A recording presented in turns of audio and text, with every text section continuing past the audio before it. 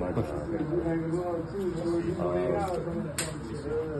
So this was the fewest points that y'all allowed in the game, like basically a month after, everyone's attention has been on improving the defense, especially early. How do you feel like team execute on that before today?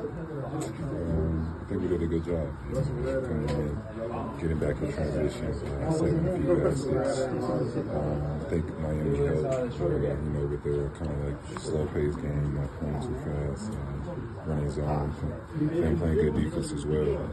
But I mean, it's a good win. It's a good Miami Heat team. They went to the finals last year, so it's a good one. How do you judge?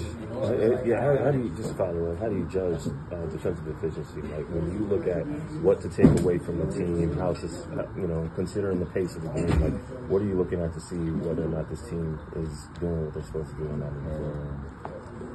It's about what we practice and being ourselves, and we're going to play great players that are going to make tough shots. So it's about not allowing easy layups or pretty much our principles. It's about making sure we're into the ball, making sure we're talking, communicating, our weak sides being there. And that's pretty much it. Transition defense, rebounding. So just making sure we all locked in on those. Kawhi, when a team gets this deep into a very long road trip, the tendencies tend to be guys get tired.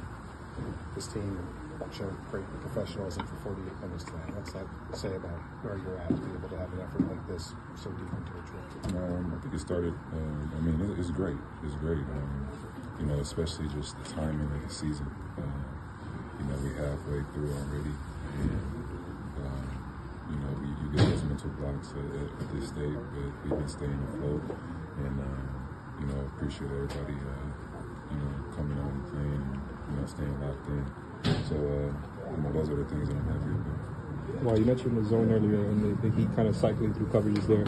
At one point in the game, they settled on the zone, and then in the fourth quarter, they kind of went back to man. What did you think changed in the second half for you guys as far as executing versus the zone and executing versus the man there? I guess just playing against it. You always need a repetition to get better. And I think, just coming out in the first quarter, we gradually started seeing some things we could do with the zone and with some of the matchups out there. But we got to give them credit. They play hard. They play hard, and they're well-coached groups. So they're going to slow good teams down. How strong are the thoughts of the team about the ring, about the finals? Do you speak about the ring, about the championship? We just think about getting better and just bettering ourselves every day. And about the future of the franchise, you have a new arena next year, but in the future of the contract and other guys who's not there, what do you think about the future of this team? I'm in the moment right now. I'm not thinking about that.